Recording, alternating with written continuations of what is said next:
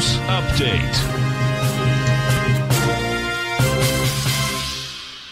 Hi everyone, Basil Chapman here with the 11 a.m. Tiger Financial News Network, a market update. And don't forget, go to the front page of TFNN to see the fantastic Tiger dollar sale going on for any subscriptions that you might want to be buying, or any of the services here at TFNN.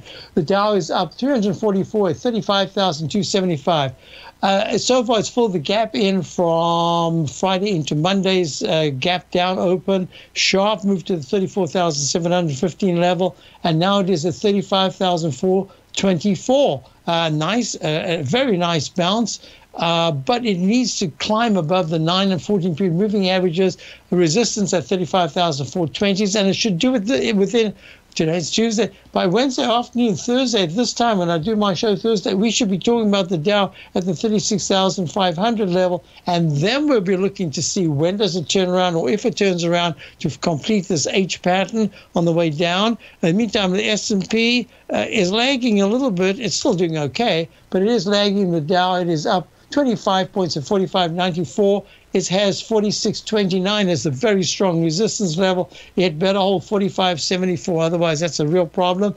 And if you're looking at the QQQ, it gave up a chunk of the gains. It's trying to get some of it back to now. It's up $1.28 at 381.95. But it needs to climb to the 387s to be able to show that it has really strong internals. At this point, the internals are actually quite weak. So I'm watching this one askance. I think there's a problem with the Index 100. IWM, really strong move to the upside, but it's had a really sharp decline in the H pattern. It's gone from 244 back in November to the 212 level just recently. Then it tries to rally. Now, yesterday went to 209. This is really not very good action. Gold has been trying to rally, but it's very difficult for it to hold. It's now down 8 at 17.86. Oh, I never did the dollar earlier in my show. The Tiger Technicians are holding very well near the highs at 96.54. And if you're looking at crude oil is holding quite nicely, up $1.67 at 70.28,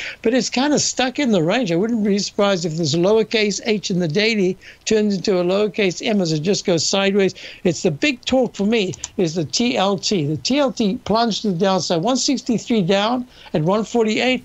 Wow, if it closes under the 200-period moving average of 147, that's a big problem. Now, stay tuned. You've got Larry Pesavento coming on.